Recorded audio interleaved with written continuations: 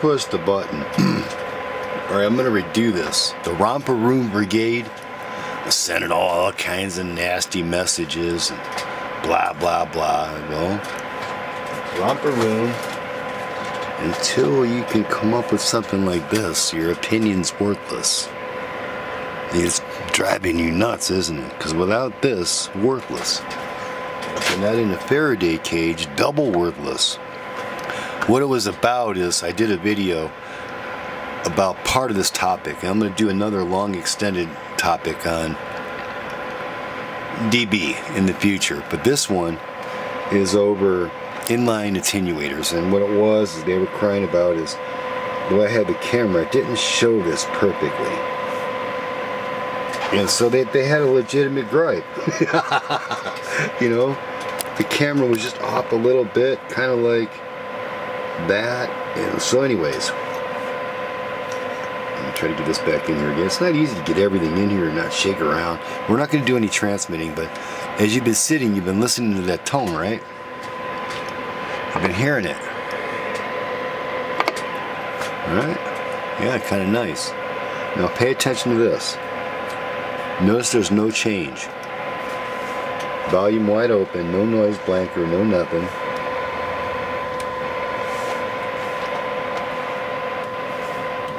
And you hear that tone. That's negative 137 at 100% modulation on the RF generator. And I have a video which I'll link to this video as an end screen about that RF generator and the spectral purity, and it's calibrated. So, alright, let's take a look at it. Yes, they hear fantastic. And if you're not in a Faraday cage, you may as well hang it up.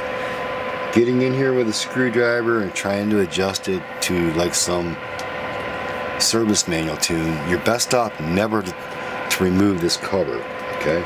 Whoever does your radio work, tell them never to remove that. Never. If they don't have the environment and the necessary tools, it might show better on a, like even on a RF generator, but when you go lower, you know, when you got the RF gain wide open, noise blanker off, you're going to have all kinds of noise. And the way you tell is you just, well, like this.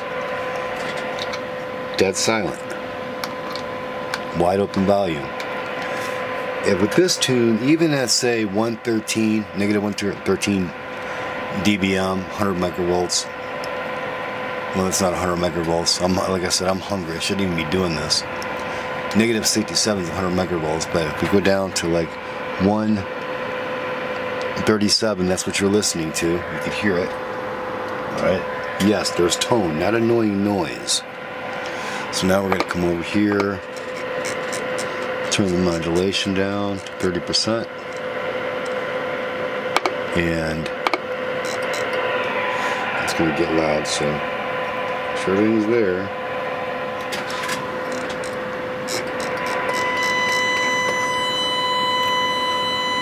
Yes, I use an oscilloscope to tune and receive. I never use my ears, and I think I've covered this before in other videos. You never want to use your ears for anything. Never. That's just an opinion. Calibrated equipment surpasses anybody's ears. Anybody's. Okay, let's go to 67. If they tell you otherwise, just wish them a good day. Okay, see where we're at?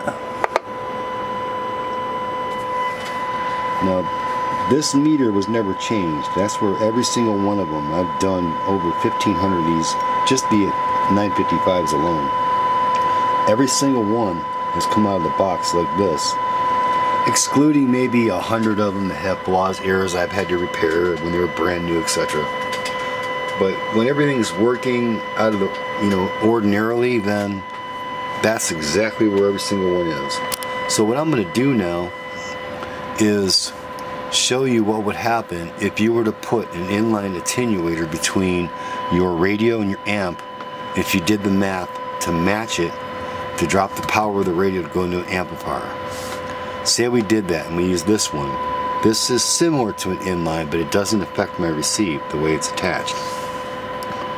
So what we're going to do is claim that that's an inline, and it works as an inline in a way for transmit. But if we were going to put it in line between the radio and the amp, this is what would happen.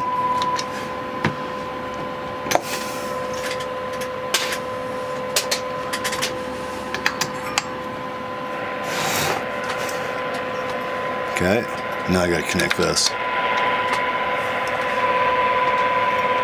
Alright, so if we want to give this like another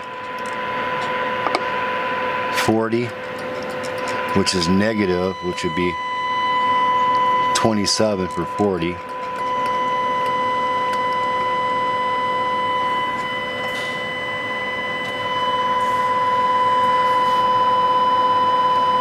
That's where we're going to be at. Oh, I'm at 26, let's go to 27. Okay, you see how that works? So we'll subtract again, like the attenuator. Now I had to add 40 dB for what this was. There's probably another dB loss or two in everything here. Let's recheck it again. We'll go to 26. Yeah, it's flickering, see it? Some of you guys probably saying, man, that's one badass bench you got there, hard drive. Yeah, I have a little bit of loss in all these connectors. So the actual power output of my radio is always put out more than you think. So did you get that? So let's put this back down to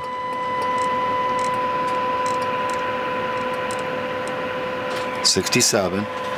Nothing's changed. Gotta make sure I show that because I don't want to do this video again. Yeah. See it? And this is what it would be like if you took out your attenuator, and or if you had a, it's not quite like a bunch of switches, nasty pass through on your amplifier. That would be really, I'd be exaggerating for that, but every time you start adding a couple dB here and there, you're going to lose your receive. But see, now we're back. So telling people that you could put an attenuator between your radio and your amplifier to tune it, you might be able to transmit, but you're not going to be able to hear nothing. Alright, hope you got something out of this. Clear and gone. Bye bye bye.